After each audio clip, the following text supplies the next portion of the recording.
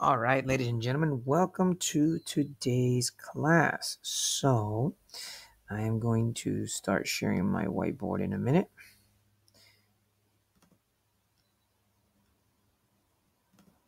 All right, so let's get started with today's class. Today we talked about inverse matrix and we solved a matrix equation using inverse matrices. So let's first talk about what an inverse matrix is.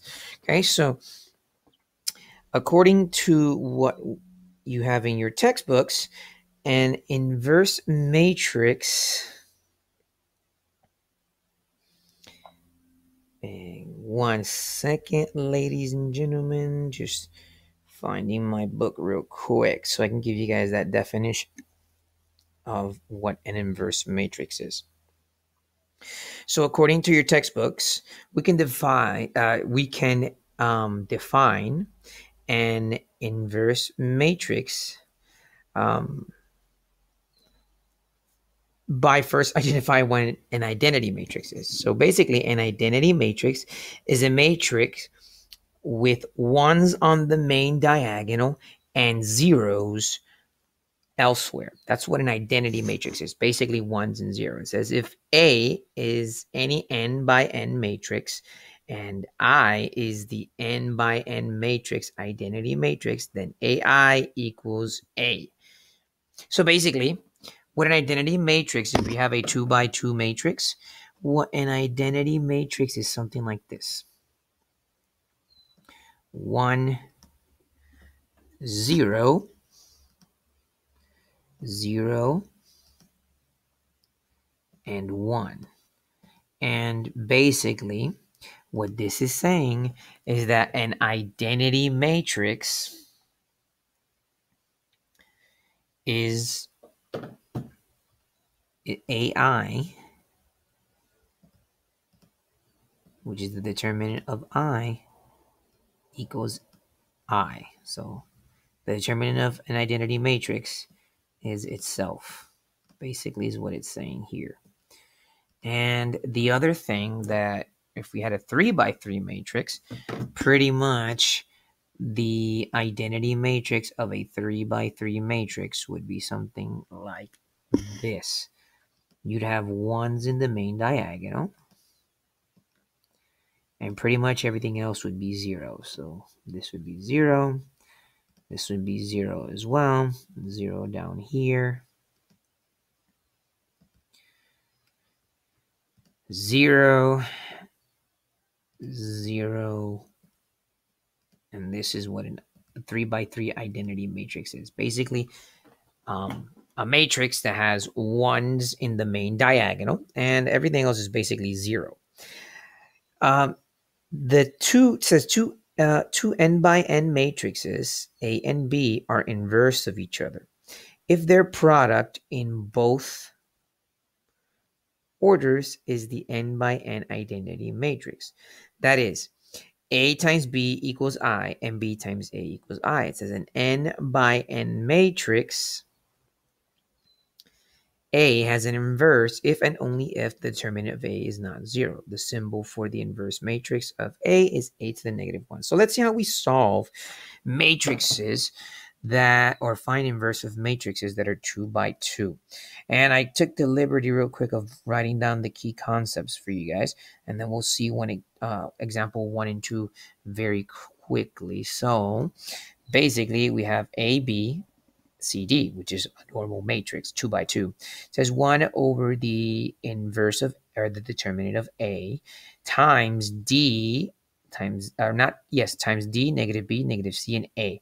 Now, what this means is that when we're working with inverse, we're going to switch the positions of the A and the D, and obviously invert the signs of the B and the C respectively. And the inverse determinant of A is basically you leave it expressed as A times D, 1 over A times D minus C times B, because when we're talking about an inverse, we're talking about reciprocal, and hence most of the time that's seen as a fraction. So the determinant, this can't be 0 because no fraction can have 0 as a in the denominator, and basically we multiply that by D, negative B, negative C, and D. So let's look at this example that I went ahead and wrote here for you guys. And the first thing I always recommend is that you label them. So this is A, B, C, and D respectively. C and D. And what we're going to do, guys, is we are, first of all, going to simply find the, or leave this, the determinant expressed. So we're going to say this is going to be 3 times 5 and 2 times 8. Okay, so that is going to be 1 over 15 minus 16. And we're going to multiply that by the inverse, which means we're going to switch around the positions in the graph. So basically what we're going to do is we are going to switch the positions of the D and the A. So this would be 1 over 15 minus 16 times the A with the matrix, excuse me, would now be 5, because I'm switching the positions of the D and the A. So 3 would be down here. Now we're inverting the sign. So this is going to be negative 8 right here. And this is going to be negative 2. So after that, what we're going to do is just solve this real quick. So 1 over 16 minus 15 would be 1 over negative 1. And then we multiply that by the matrix that we have, which is 5, negative 8, negative 2, and 3, and 3. And then negative 1 over negative 1 is negative 1. And then 5 times, and then we're just going to multiply the negative 1. We're going to do a scalar multiplication and multiply the negative 1 by the matrix, which is 5, negative 8, negative 2, and 3. And then that would be the answer for this. So negative 1 times 5 is negative 5. That would be 8. This would be 2. And then this would be negative 3. And that would be the determinant of this, the determinant, excuse me, not the determinant, the inverse. That would be the inverse of this matrix, ladies and gentlemen. That would be the inverse of that matrix right there. It would be negative 5, 8, 2, and negative 3. So it's really simple. It's just basically plugging into the formula and working with that. Now let's look at this one right here. Let's look at this equation. If you have any doubts, you can always pause and rewind the video, but let's go ahead into example number 2 where we have a matrix equation. So I'm erasing this, and that way I have the necessary space so that the problem can be done. So I'm going to do this problem a little bit more detailed than you might see it in your textbook. Obviously, there are some things that they assume that you know how to do, and I'm just going to take the opportunity to add a couple of extra steps more as a review than anything else. So the first thing that we're going to do is actually find the inverse of A. So we're going to look for the inverse of A.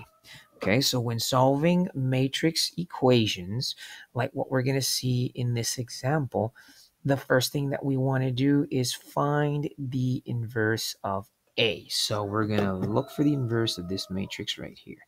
So let's go ahead and do that. And that would be, we find the determinant, or leave the determinant express, and that would be, and we know that this is going to be, and let me just use a different color. This is going to be 2 times 4 right here, And this is going to be negative 1 times negative 7. So 2 times 4, we know is 8. So this is going to be 8 right here. And then negative 1 times negative 7 is going to be positive 7. So we know that that's going to be 1 over 8 minus 7. And then the next thing that we're going to do is invert the positions. Remember, and again, this is just a suggestion, label them as A, B, C, and D. And now if we're looking for the inverse, what we're going to do is we are going to invert the positions of the matrices. So this is going to be, D would now be 4, negative B, we have a negative 7, so that negative 7 is going to cancel out. It's going to be 7. It's going to be 7. Let me point that out real quick. So we're going to invert the position. So now where the A is, we're going to write the 4. And if you notice, it says negative B, but there's a negative 7 already. So the two negatives are going to cancel out, and that's going to be positive 7. So 4, 7. And if I look at the negative 1 down here, same thing. It's supposed to be negative C, but since there's already a negative, two negatives are going to cancel out, and it's going to be positive C. Okay, so again, it says negative 1. It's supposed to be negative C, but since there is a negative 1 there, it's just going to cancel out, and you're going to have a positive 1. One last time in case you saw it. So I switched the positions of the D and the A. So now D is going to be 4. The formula says negative B, but there is already a negative 7. So the two negatives are going to cancel out, and that's going to be positive 7, which is what I wrote. And then here, same thing. It's supposed to say negative C, but there is already a negative. So two negatives cancel out, and it's going to be positive C. And then the last number in this matrix is going to be a 2. So we're looking for the inverse. And what we're going to do now is, well, 1 over 8 minus 7, which is 1. So that'd be 1 over 1 multiplied by the 4, 7, 1, and 2. And of course, 1 divided by 1 is 1. So in reality, I'm just multiplying 1. Are you doing a scalar multiplication of 1 times 4, 7, and 1 and 2. So equals 1 times 4, 7, 1, and 2.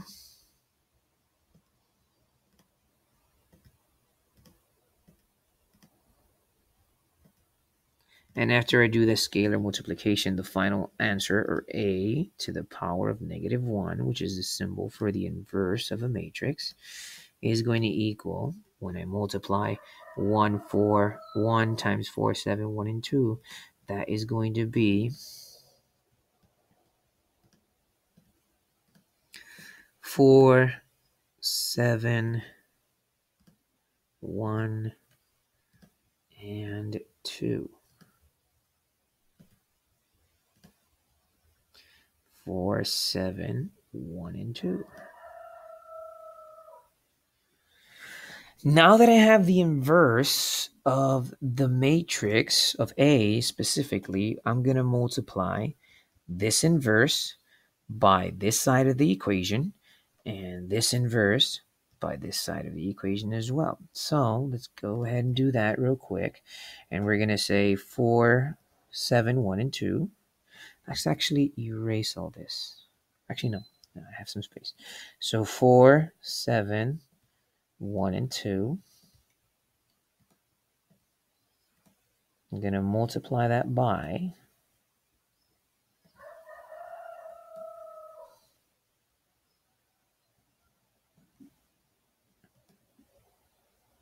A, which is negative 2, or 2, excuse me, 2, negative 7, negative 1. Negative 1 and 4. So let's go ahead and do this multiplication real quick, and that way we can speed up a little bit. Remember that when you're multiplying matrices, it's row by columns. So you're going to say 4 times 2, which is 8. And then you're going to multiply 7 times negative 1, which is negative 7. So that'd be plus negative 7. And that's going to equal to 1. And then we're going to do the same thing on the other side. 4 times negative 7 is actually negative 28. And you're going to multiply that by 7 times 4, which is positive 28.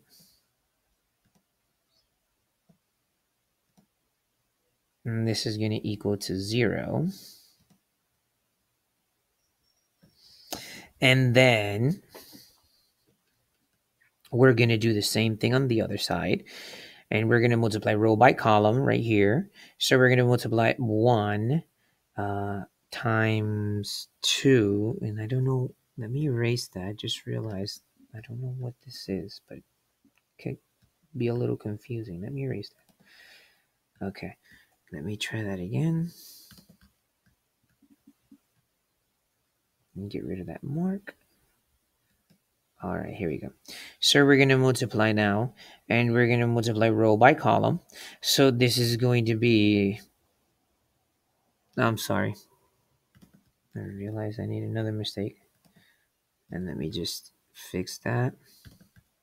All right, there we go. So we're going to multiply the row. Sorry. This is a live recording, ladies and gentlemen, so mistakes are very common. Pardon me for this. Let me go ahead and fix that. Here we go. So as I was saying, now we're going to do the same thing on the other side. So we're going to multiply the row times the column. So that would be 1 times 2, which is 2. And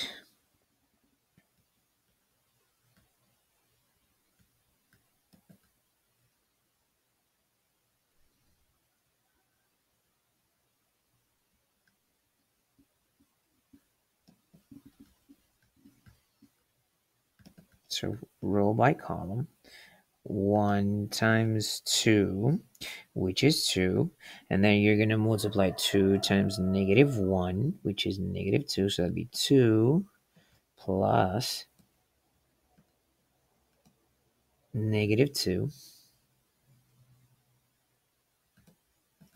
which is 0.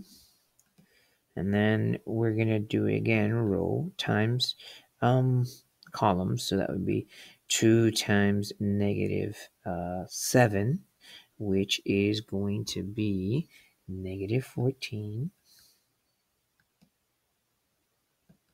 I'm sorry, 1 times negative 7, which is negative 7, excuse me.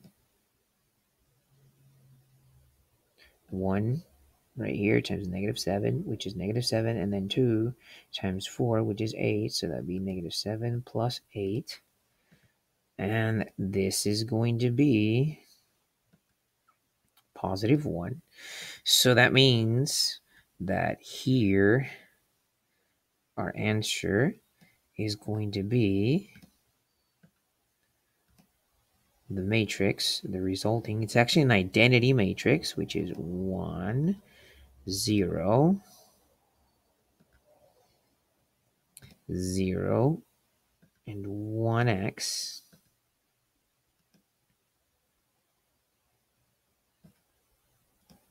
And now we're going to multiply. And let me do it on this side right here. Actually, let me use a different color. That way it would be more beneficial. We're going to multiply on the other side. 4, 7, 1, and 2, which is the inverse of A. 4,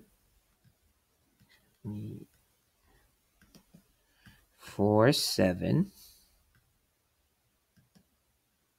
1 and 2, which is, again, as I was saying, the inverse of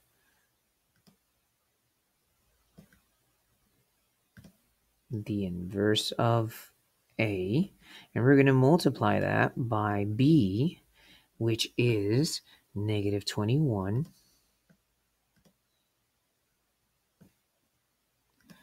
3, 12, and negative 2.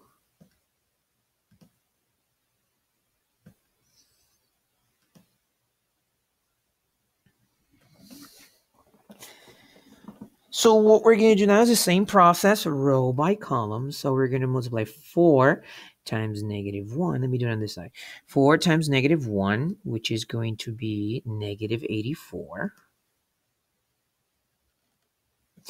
And then we're going to multiply 7 times 12, which is positive 84.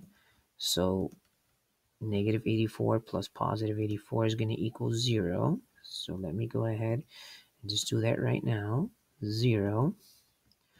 And then we're once again continuing with the row times column. So 4 times 3 is going to be 12. And 7 times negative 2 is going to be negative 14. So it's going to be plus negative 14. And that's going to equal negative 2.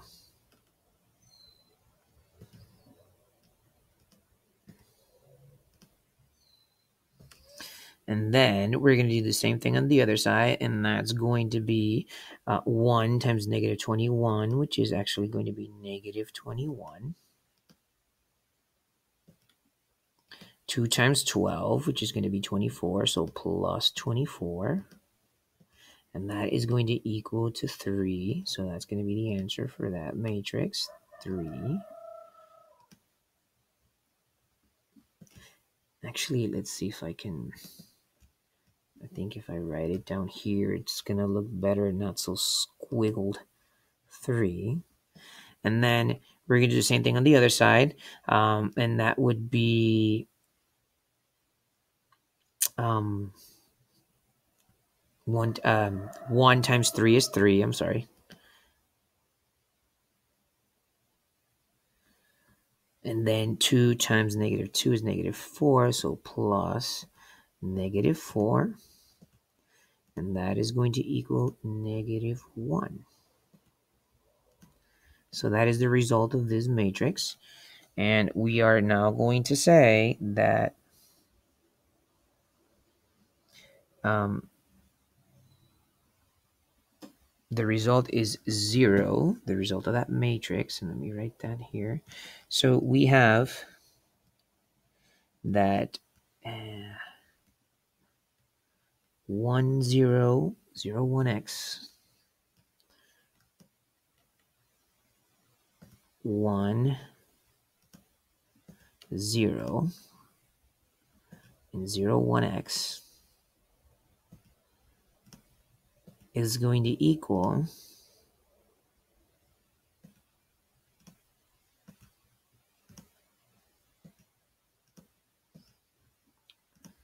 0,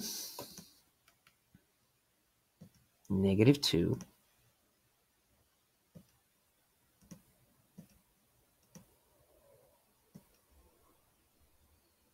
3, and negative 1. So we're almost done with that exercise. We still have to find the value of x, but now we know the inverse. So one thing that is good to understand, and we're going to go back real quick to the definition of the identity matrix. It says that the identity of A of A equals A. For example, and again, we're reading that two n by n matrices, A and B, are inverse of each other if their product in both orders is the n by n identity matrix. That is, that A times B equals B times A, that A times B is equal to the identity of B times A and n by n, or n by, if an n by n matrix A has an inverse if and only the determinant of A cannot be 0. So what that's trying to say, or what I'm trying to say, is that in this case, if we observe the answer that we've gotten once we did the process of the of the of this, is that the identity of X, which is what we have here, an identity matrix, the identity of X, because if we were to do the inverse of this, it would equal to 1 if we were to find the determinant, that the identity of X, which is what we have here, an identity matrix, equals the product of the inverse of A times B, which then means, so this right here, what we just found here, is the product of the inverse of A times B. So what that means is that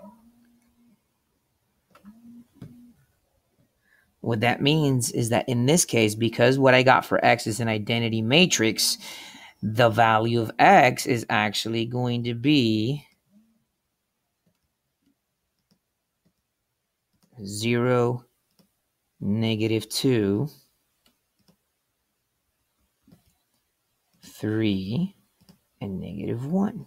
So again, what I'm trying to say, guys, is that because when we multiplied the inverse of A by A, we got an identity matrix, then that means that the value of X is actually going to be the product of the inverse of A times B. And let me point that out real quick.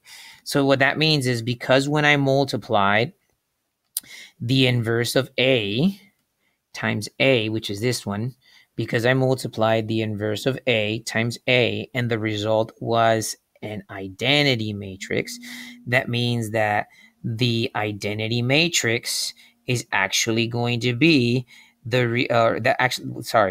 because when I multiply A, the inverse of A by A, and the result with it was an identity matrix, that means that the value of X is actually going to be the same as the product of the inverse of A times matrix B. Okay, so that's why we got, that's why our answer, or our value of X, was 0, -2, 3, and 1. So hopefully this explanation was useful as this video. So stay safe, and I'll see you soon.